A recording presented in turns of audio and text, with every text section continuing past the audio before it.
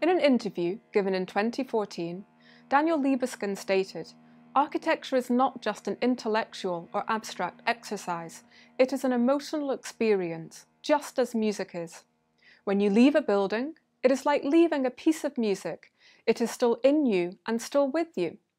Libeskind believes that the musical training he received in his youth influenced his move to architecture. Indeed, he has said that the architect should listen to the sound of a place. While I share Libeskind's view that architecture is an emotional experience, I'm unable to fully appreciate the importance he places on listening to a space. I developed a severe hearing loss in my 20s, and while I can differentiate between a good acoustic and a poor one, the finer subtleties of resonance are no longer available to me. Thus, while many site-specific composers explore the acoustical properties of a space, my approach is quite different.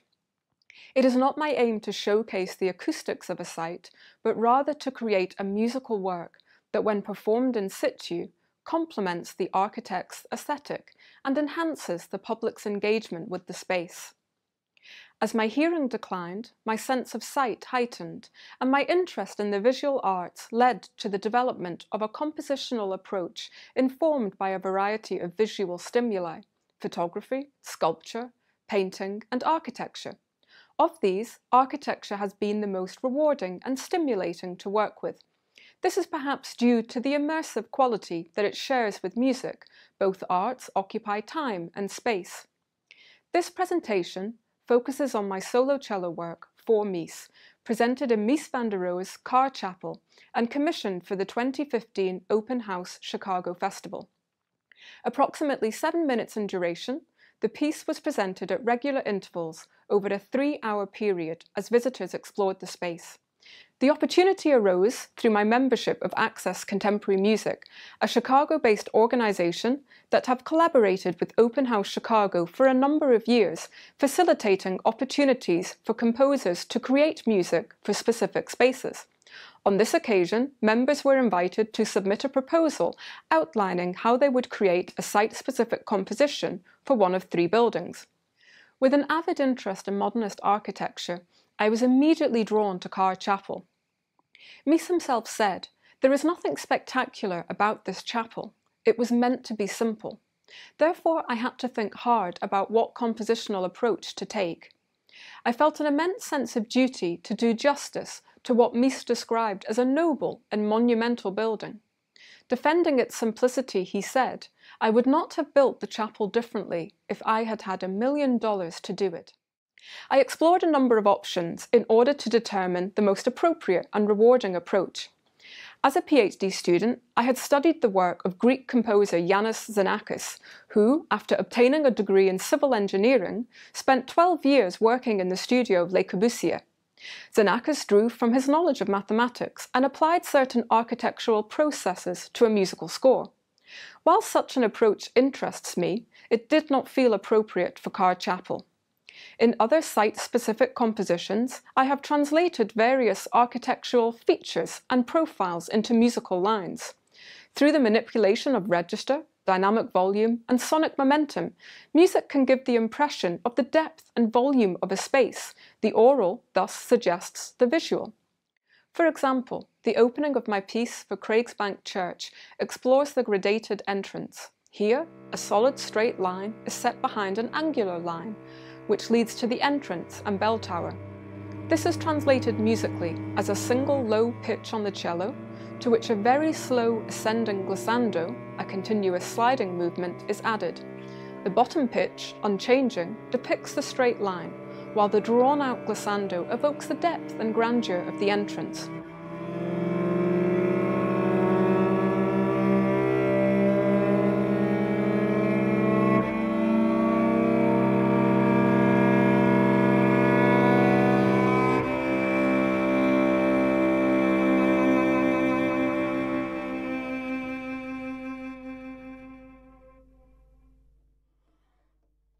This particular method did not feel suitable given the form of Mies's Carr Chapel. Music is a linear art. It takes us on a journey through time and space. In an interview of 1955, in which he details the journey through Frank Lloyd Wright's Taliesin West, Philip Johnson draws parallels between linearity in music and architecture. Describing the essence of Tallison West as the procession through the building, he recalls counting the turns required to reach the core, 45 by his reckoning. He gives a wonderfully detailed description of the journey through the house, declaring that Lloyd Wright is playing with you as you walk through that space. Johnson declares that once you reach the final jewel with 14-foot ceilings and an immense fireplace, you realize that you have been handled and padded and twisted, much as a symphony will caress you, or an opera until you get to the crisis. I have explored such musical journeys through space in other works. Translating certain design features into music, my score for Madlener House navigates its way from the ornate limestone entrance to the grain of the wood on the ground floor and the geometrical patterned stained glass windows. Misa's square design for Carr Chapel, nicknamed the God Box, does not lend itself to such an approach. Given my passion for Misa's work, I viewed this as an opportunity to explore a more profound relationship between music and architecture. I realised that even if the chapel had lent itself to a musical journey, I would not have taken this approach. I wanted to portray in honest terms my admiration for Misa's handling of materials and to create a piece of music that might in turn facilitate a way in for those unfamiliar with or perhaps indifferent to Misa's work. And so I focused on why I admire Misa's work. My appreciation extends beyond his architectural designs. I respect his skill as a craftsman, revealed in his exemplary understanding of materials. With no immediate knowledge of Carr Chapel prior to the event, I was, however, able to draw from first-hand experience of visits to the newer National Gallery, the Barcelona Pavilion, and the Seagram Building. Recalling these experiences, my captivation with his buildings was not solely determined by their scale and design. I was impressed by the beauty and richness of the materials, and in particular their tactile nature. I believe that a visit to one of Misa's buildings demands time and space in order to appreciate the inherent beauty found within the materials. Drawing parallels with this, my score for Carr Chapel establishes a harsh yet contemplative atmosphere, one that creates space and invites the listener to focus on an exploration of textures on the cello. While contemplating the understated elegance of the chapel's interior and the external landscape afforded us through the glass, the music embodies Misa's less is more aesthetic, encouraging the audience to appreciate the intrinsic richness of simplistic and raw musical ideas. The textural approach taken here, the music lacks any obvious melodic line, seeks to investigate the tactile quality of Misa's materials. Referring to the analogies between music and architecture, the architect Stephen Hall writes, "Where music has a materiality in instrumentation and sound, architecture attempts an analogue in space and light." Mies takes this further and explores a relationship between the materiality of architecture and the materiality of music. In describing his admiration for Misa's colonnade apartments in New Jersey, the British architect Peter Smithson said, "It is a wonderfully clear exposition, because the things it is assembled from are humble, of how his handling makes us see their richness. This captures the essence of my compositional approach. For Mies is a clear exposition, the score is not cluttered. Humble musical ideas are given time and space to establish themselves. My approach is intended to encourage the visitor to hear the richness of these humble musical ideas, which seek to complement the rich visual and tactile quality of the chapel's materials." While Mies mirrors the elegant simplicity of Carr Chapel, it is intended as a wider acknowledgement of Misa's aesthetic and may be presented in any one of his buildings. Indeed, after listening to the piece in the chapel, a small group of tourists expressed that they felt it would also sound beautiful at Farnsworth House. The piece opens with one pitch in the lower register. Warmth and depth is added to the initial quite raw sound through an exploration of different speeds of vibrato, while changes to the dynamics alter the volume. The contemplative tone of the piece is set at the start, the first note being subject to subtle changes of timbre or colour, drawing parallels between the beauty of the chapel's humble materials and the beauty of simplistic musical textures.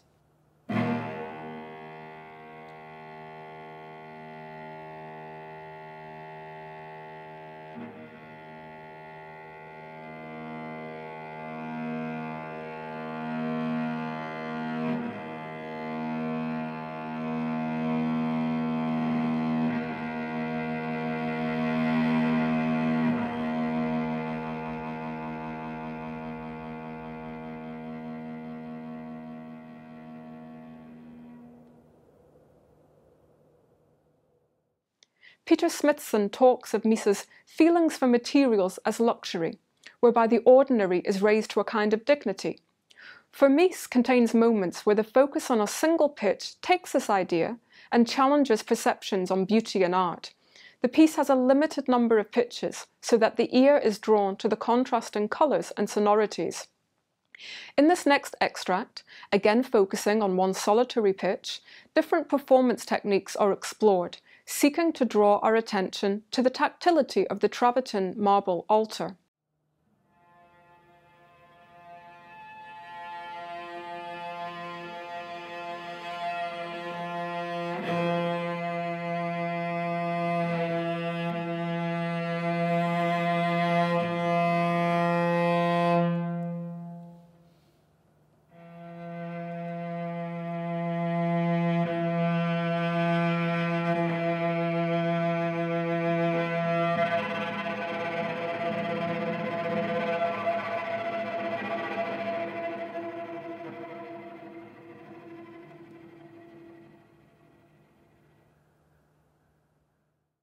The sound undergoes a transformation from a smooth, sustained tone, which, through the use of different instrumental techniques, ends with a certain harshness.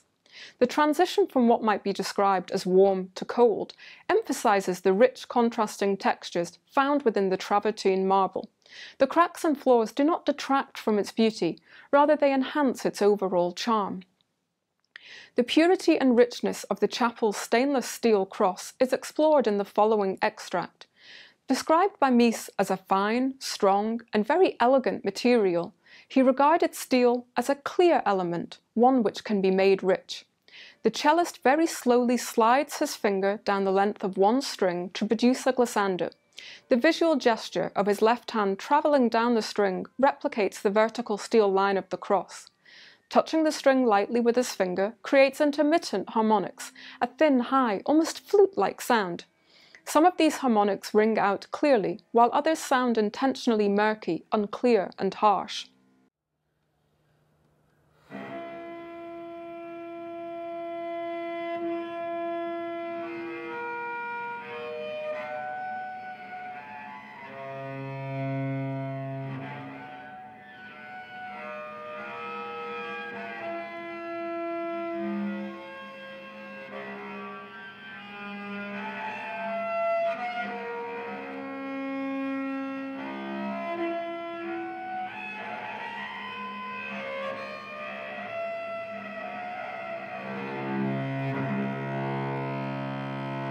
The nature of the technique means that this gesture will never sound exactly the same twice. Comparisons can be made between this open, indeterminate quality and the steel cross itself, where the reflections and patterns created on the steel are subject to the degree of natural light entering through the glass entrance. Indeed, Mies said he employed glass to achieve a rich interplay of light reflections.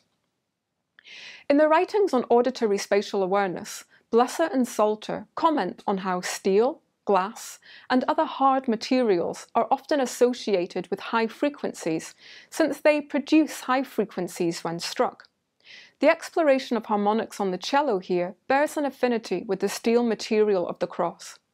This is one of my favourite moments in the piece. The texture is unapologetically raw, harsh, even brutal, and encourages the listener to seek the beauty in such sound worlds.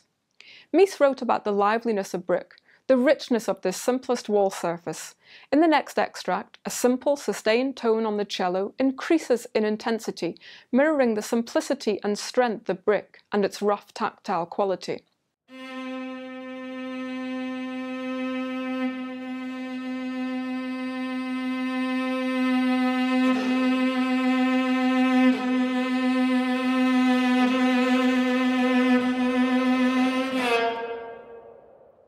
In the following extract, the harsh texture of the cellist dropping his bow onto the strings parallels the hard terrazzo floor.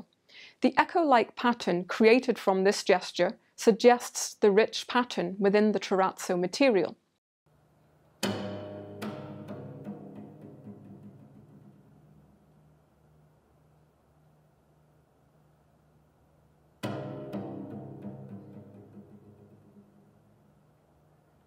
The final extract is intended to parallel the use of glass in the chapel.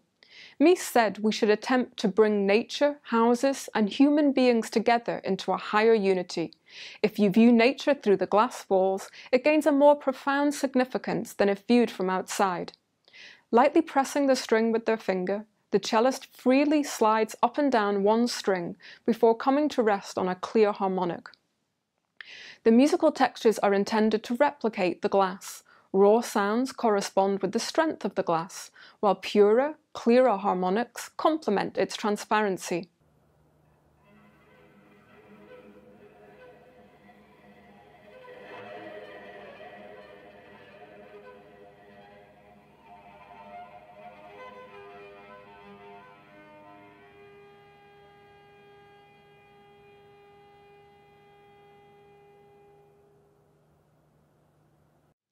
Here the cellist is free to determine the speed and range of the gestures. Again, this indeterminate approach parallels the use of glass in the chapel. Shadows, reflections, and patterns on the steel cross and terrazzo floor are subject to the intensity of light entering through the glass. Stephen Hall writes, "If we are to enjoy a sense of delight in architecture, our almost exclusive reliance on visual perception must be replaced by a recognition of the full spectrum of perceptual capacities. The exploration of textures on the cello is intended to complement our visual engagement with the chapel, but also encourages us to consider a relationship between the tactile materiality of architecture and the materiality of music. The response to my music was overwhelmingly positive. The informal nature of the performances broke down the usual barriers between composer, performer, and the audience.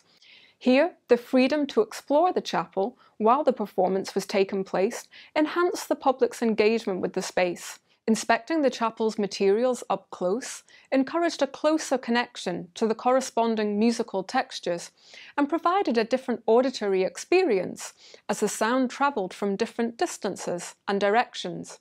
Numerous visitors told me that my music encouraged them to spend more time in the chapel. A good number stayed to hear 2 performances. Initiatives such as Open House create opportunities for new music to reach a wider audience, including those that may not actively seek out performances of classical music. And they stimulate dialogue. Never before had I had such a number of interesting exchanges with an audience. The majority of visitors were keen to talk to me about the piece, and while most did not have a musical knowledge, that did not hinder our conversation. Many used visual gestures to describe moments they had enjoyed. Mies said, "I know there are those who may take exception to the chapel, but it was designed for the students and staff at the school. They will understand it." And indeed, the audience understood my music. I'm not a religious person. My ethical imperative was to do justice to the chapel, not as a sacred space, but as a Mies building. At no point did I encounter any negativity towards my music and the harsh, raw textures explored on the cello. Philip Johnson said, "The elegance of simplicity always attracted me to Mies. His slogan, 'Less is more,' means that you'll get the greatest effects by the simplest means, and that is the highest form of art to him." I hope Mies would have enjoyed my less is more approach. Thank you.